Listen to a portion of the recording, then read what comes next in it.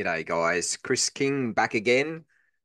Thanks for joining me. This is the soccer training sessions course for all you grassroots soccer coaches out there.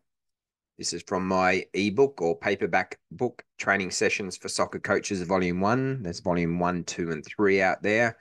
It's available on Amazon or available on my website. And this drill will take you through how to press.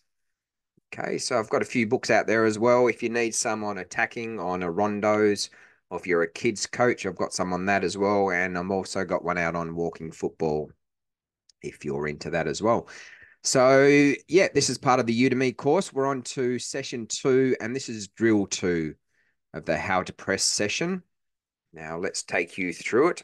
Excuse me, I've got a sore throat as well, so I might be having a little sip of my Pepsi there every now and then just to keep my throat, yeah, going so I can keep talking. Now, let's show you the setup here. All right, this is one of my favorite drills, actually. My players love it. It's works on a lot of things. Fitness is one thing. Communication is another big one of this drill as well. So I think if you implement it in one of your training sessions, you'll see that your players love it, and hopefully it can become one of your regular ones.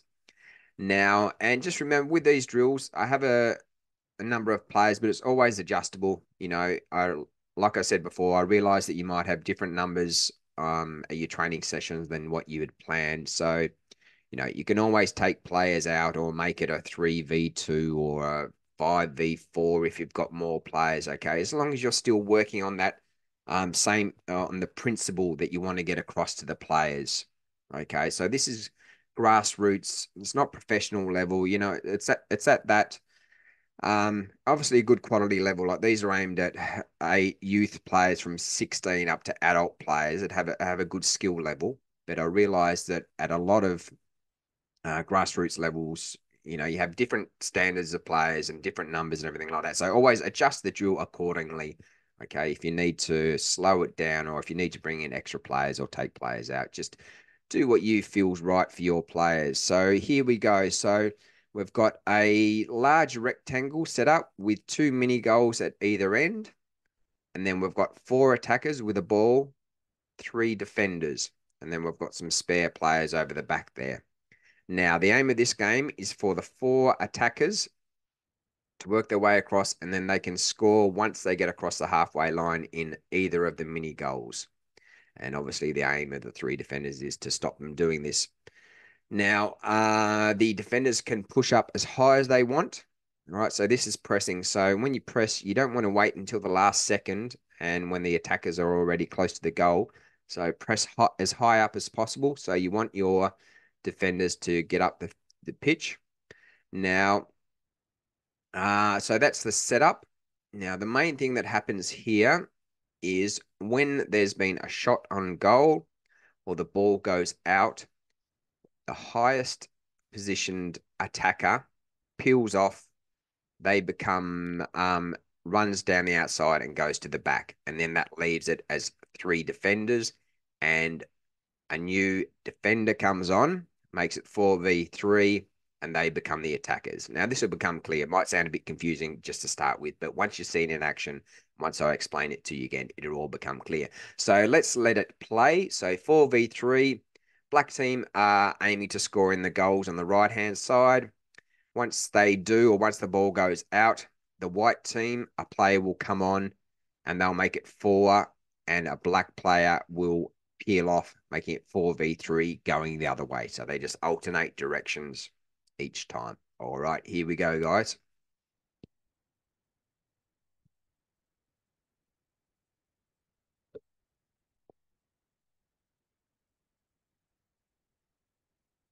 Right, so we saw what happened there. So the 4 black players gone up the other end, passed the ball around nice and sharp. The 3 white players have done the right thing. They've pressed over this side, but we've managed to get the ball out to the spare player on the wing there, and they've finished the ball in the goal. Now, if they're the highest player, all right, so number 3 in the black is the furthest forward player. So they're going to peel off, make a recovery run, what I call a recovery run. to the back of the line there. Now, what will happen here is a white player will come on, then they make it 4v3, go up the other end. Boom. All right. So they're trying to pass their way up. So it's a great through ball to number 2. Number 2 scores. Number 2 was the highest, furthest player. So they peel off. And a new black player comes on. And, oh, they made a bad pass. Now, what happens here? If the attacking team of 4 lose possession, the defensive team have 10 seconds to try and score in one of the mini goals. Okay. Now, why we do this, why we don't just make it open play, they've got as long. We want those, they've pressed high up the field. So we want them, if they win possession, which was the aim of the game, they've pressed really hard, won it back straight away. We want them to shoot on goal as soon as they can before the defensive team can transition and get their team organized. Right. So you want to catch them on the hop. So I like to say to my players, right, you've got 10 seconds to score. All right, I'll just let this play again. I'll have a sip of my drink and you can watch it.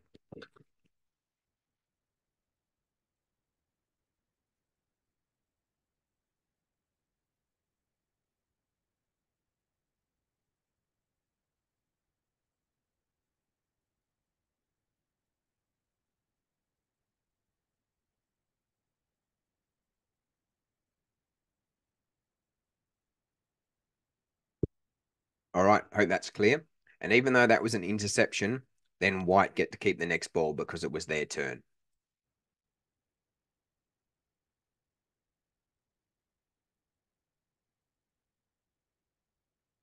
All right, so this is a good one because defenders need to be organized. Black team have got caught out a couple of times there. Okay, they haven't pressed high enough. They haven't reorganized. As soon as they've lost the ball, they haven't reorganized. So players have got to communicate, to each other. Say who's on the player on the ball. Push over, like we've done with the small rondos. You want to push over to the side where the ball is. Nearest player presses to the ball carrier, and the others try and block the passing lanes. Okay, so let's go through a few instructions and rules here that we've been talking about just to solidify it. So we've got 4 attacking players start with possession versus 3 defensive players. Play starts and restarts with either the coach passing a ball in or the 4th attacker bringing the ball in. So that's the way that I like to play it. They can dribble the ball in, and then if they're not being pressed or anything, they can keep dribbling and then pass the ball. Excuse me. The attacking team of 4 must start behind the halfway point, get past that halfway line, and then they can score in either of the small goals.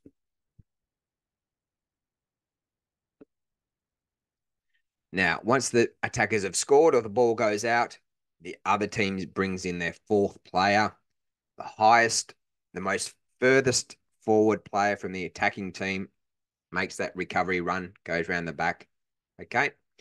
And they make it a 4v3 going in the opposite direction. And as we saw there, if the defensive 3 players win the ball, they have 10 seconds to score in either of those mini goals.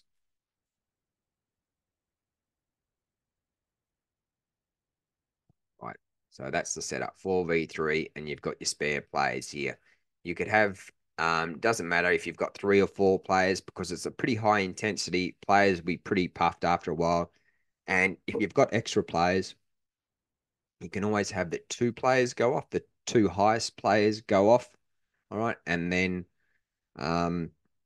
you've got, what have we got there? Yeah, 4. You can have 2 players go off and an extra defensive player can race on as well. They can be situated at the halfway line, things like that. So you can always, we don't want players standing around on the sidelines for too long. So if you can keep players involved, keep them involved, right? We don't want lines at training. All right, you want the players always involved. So I've already seen that. So let's jump to the end here. We'll go through a few key coaching points and a few variations of the game. Yeah, great through ball there by number 3. Number 5 finishes, boom, and makes the recovery run. Fantastic play. Now, This is all about pressing. So players aim to win the ball with pressure as high up as possible.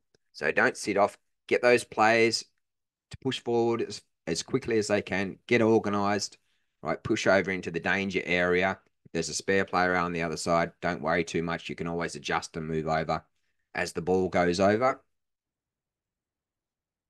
Passing lanes, I've started talking about that in the last video or two. So a passing lane is, so let's give you a quick example here. All right.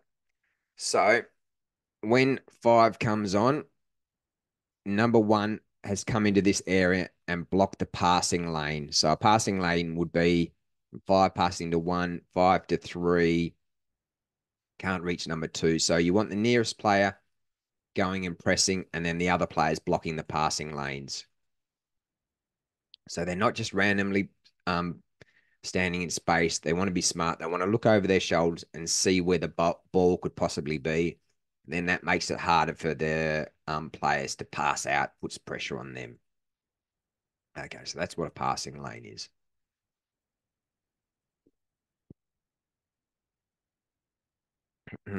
Excuse me.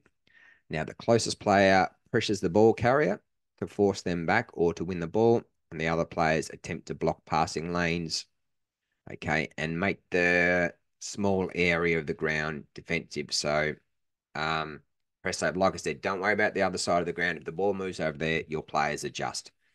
Now, if the defensive team wins the ball, they can score, but must do so within 10 seconds, as I mentioned. So if you do win that ball up high, you want to score as quickly as you can before the other team can get organized in their defensive shape. All right, so let's leave it at that, guys. Thank you. So let's leave it at that, guys. As I said, this is a great one. It works on fitness, it works on communication. Players have got to communicate all the time. Who's coming off, who's going off, who's coming on, who's pressing. Okay, so it's really good for the attacking and the defensive team. So hopefully you enjoyed that one. That's from Training Sessions for Soccer Coaches Volume 1, which comes free with my udemy.com, udemy.com course, which hopefully a few of you are watching this on. And otherwise, this book, volumes 1, 2, and 3 are out, so you can pick it up from Amazon or from my website. And I've also got a lot of other coaching books as well, coaching books for kids, and also 2 volumes on soccer rondos and 2 volumes on attacking drills as well. So yeah, thanks for your support. Hopefully you're enjoying this and your coaching confidence is growing already. You can see that how to run a training session, how one drill can lead on to the other. So you can really focus on a particular topic for that night. So pressing, attacking, midfield play, whatever you want to work on, whatever you think your team's lacking or you think they need to improve on, you can really work on that for the whole session. So you're not jumping from a shooting drill to defending to midfield. You know, you can really focus the players on that one topic of the night, which in this case is pressing. So you'll have a rondo on pressing, and then a smaller drill, and then a larger game setup that works on pressing, and then you can just play a regular game, an open game at the end as well. All right, guys, let's leave it there. Thank you for watching, and I will see you on the